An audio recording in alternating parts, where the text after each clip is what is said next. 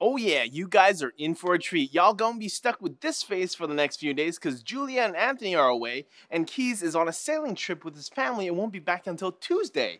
It's like eerily quiet in here. Also, Brittany, Lampy, and Manny are at a mascot convention, so go figure. I guess on to the news.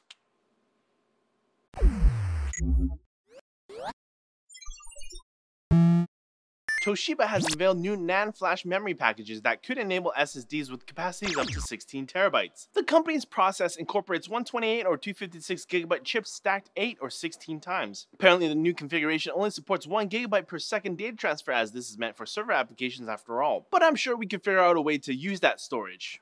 Give us a chance, Toshiba. Give us a chance. Microsoft is making good on its promise to provide tools for porting iOS apps to Windows 10. The company referred to the tools as Project Islandwood when they were first announced, but now they've published the tools under the name Windows Bridge for iOS on GitHub. While the tools are currently in preview mode, Microsoft is hoping the coding community will contribute to the project over time to make it more polished before its actual public release in the fall. Windows Bridge for Android is also coming soon, but will only allow Android apps to run on mobile devices and not desktop systems. That's strange. Something that Chrome OS can do that Windows can't? Blasphemy! And the FCC is continuing its role of giving the telecom industry a kick in the pants by urging carriers to turn off copper networks and switch to fiber.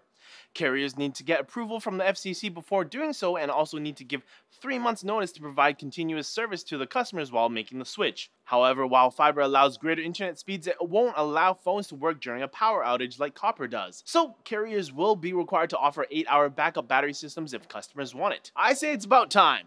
Get on the fiber train, everybody! Except you, Google. You're already here. So, high five! I have no one to high five. There's no one here. Since today would have been Keys' turn to host Netlinked, I bring you quick bits in the fashion that Keys always bring you quick bits. Quick bits. Nailed it.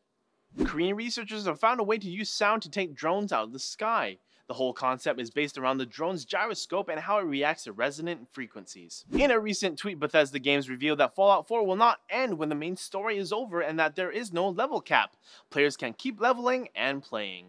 Have you ever wanted a mobile solution to edit 4K footage that was smaller than a notebook? Check out Narbox on Kickstarter. It has a quad-core CPU, 8-core GPU, and 128 gigs of storage. I guess you could say it's pretty gnarly. No one's here to boo my jokes. A company called Zimperium has released a tool that detects stage fright, an Android vulnerability. Meanwhile, software company Checkpoint also has an app to help find apps that may use the certificate vulnerability. And Sony's PlayStation Vue TV service has launched in Dallas and in Miami. The service only works with PS3s and PS4s for now, with more compatible devices to roll out soon. Sources for all of today's stories can be found in the forum post linked down in the description.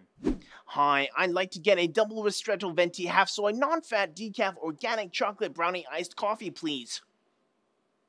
Speaking of coffee, our two resident coffee fanatics, NCIX Julia and NCIX Anthony, are both at Otakuthon in Montreal this week until Sunday. So, for the people who live in Montreal or those of you who are planning to attend Otakuthon, go visit the NCIX booth and say hello. I hear they have a lot of swag to give away, plus there are gaming PCs to check out. Also, we'd like to thank everyone who has commented and tweeted at us so far with hashtag AskNCIX. We hope to be doing a Q&A segment or episode soon, so keep the questions coming. The questions can be tech related or maybe even questions about us personally or even what color socks I'm wearing today. Any questions will count towards fans with benefits as well. Alright, that's it for Netlinked Daily. Thank you so much for tuning in. As always, comment, like, and subscribe for more videos like this from NCIX. Now, if you'll excuse me, I have to go and edit this episode all by myself in this lonely, empty studio with no one around. Also, I'll see you Monday as well, because like I said at the beginning, Keys won't be back from his sailing trip.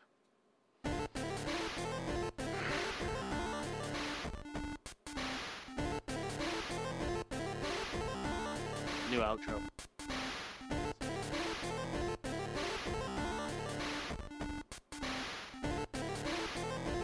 Yeah.